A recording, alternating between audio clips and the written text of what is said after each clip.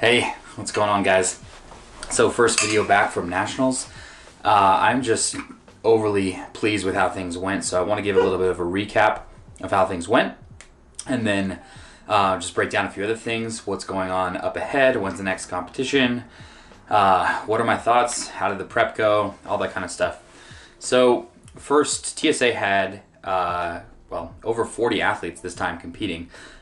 Whether they were athletes that we coached or athletes from other coaching companies who we handled.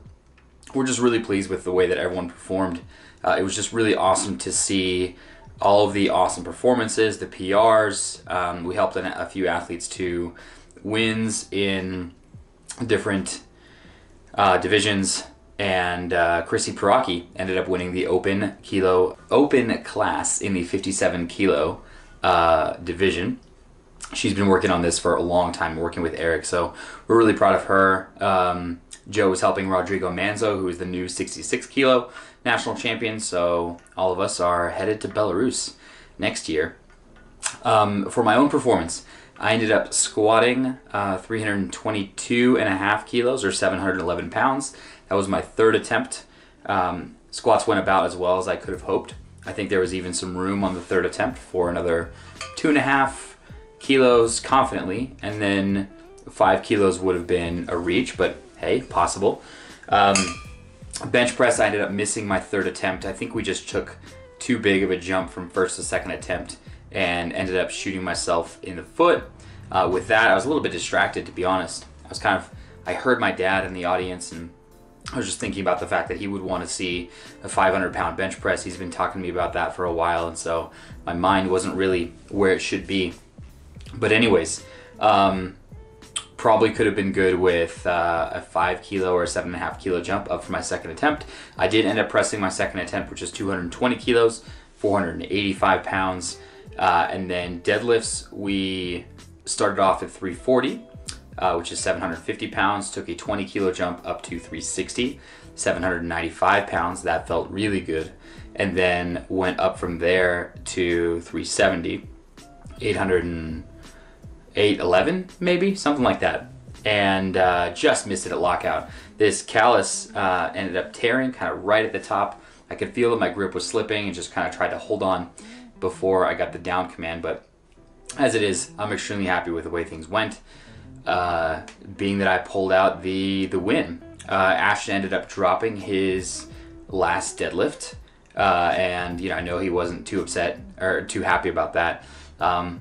But that ended up meaning that I won, and Ashton got bumped down to third because Michael Davis had a really good day. So it was awesome to compete with those guys. I mean, nerve-wracking a little bit, but awesome as well.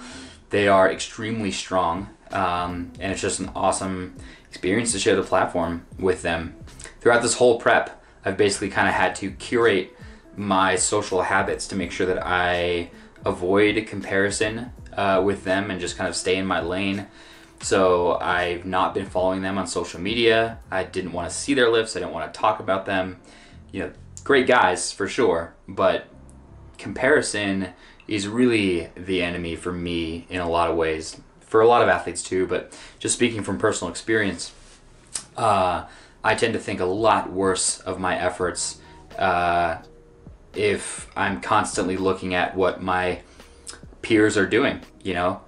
Even 93 kilo athletes, it can be difficult for me to take a look at what they're doing and say, oh, what I'm doing has value. My numbers are good and stuff. So I've kind of kept blinders on to a lot of that stuff and just tried to walk my own walk, race my own race, and just show up. And post competition, I can be great friends with them. Pre-competition, I really just need to kind of focus in and just focusing on myself. So that's one thing I ended up doing, unfollowing them on social media, not talking about their lifts, just staying very much about me, my own training and stuff like that.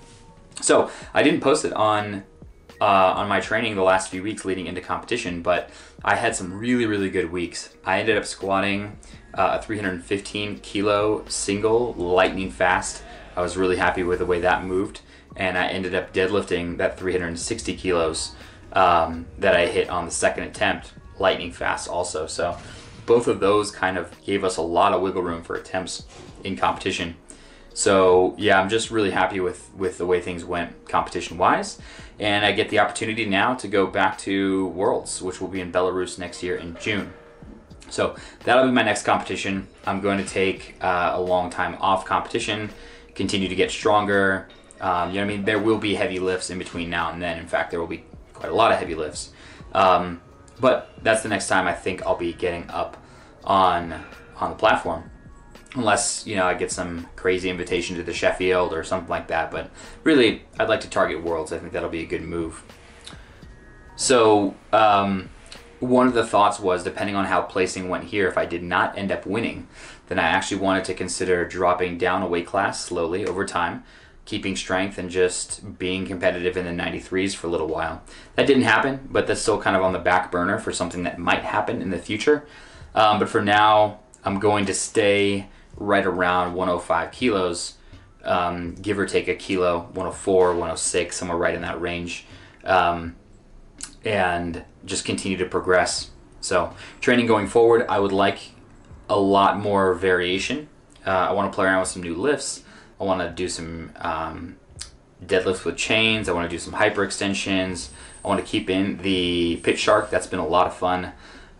Keep in a lot of the accessory lifts that I've been doing. I think those really, really have helped my overall strength potential and top end. So yeah, it's been really good as far as the prep goes. What else? So one other thing that I'd like to add for these preps is, as I aim to keep myself in between 104 and 106 kilos, I casually enjoy cooking a lot, and I have ever since I started bodybuilding and I discovered the Alton Brown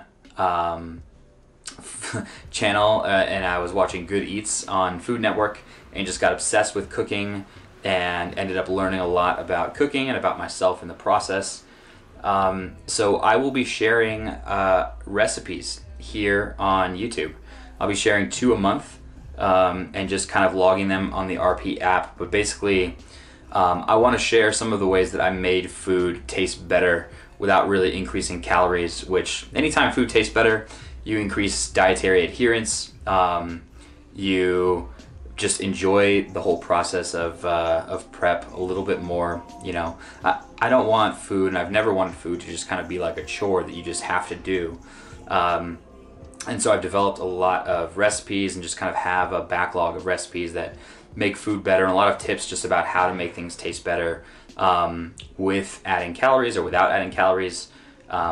It sometimes surprises me how little modern day men and women spend cooking, or how much they know about cooking, and I just kind of want to pass on what I know, because I think I can help make food taste better and just make that whole process a little bit more enjoyable, make you more involved in what you're doing, and it's almost therapeutic, to be honest, just making recipes and spending time in the kitchen with a podcast on in the background. So that is in store. We'll start that as soon as I get in the kitchen and make a recipe. So that's it for this. I'm just really pleased with the way things went. I mean, I locked up a win, and I'm a 3-time national champion, which is pretty crazy to think about. I do want that 2,000 pound total. That was this close. A third bench or a third deadlift would have done it. So I'm still hunting for that, which I hope I get at the next competition. But until then, keep my nose down, keep grinding, spend a little bit of time doing some different movements for a little bit of a break from competition specificity, and keep working hard. So thanks for joining, guys. It meant a lot that you watched this last prep, and I'll keep up these weekly vlogs as we head deep, deep, deep into the off season. Talk to you guys soon.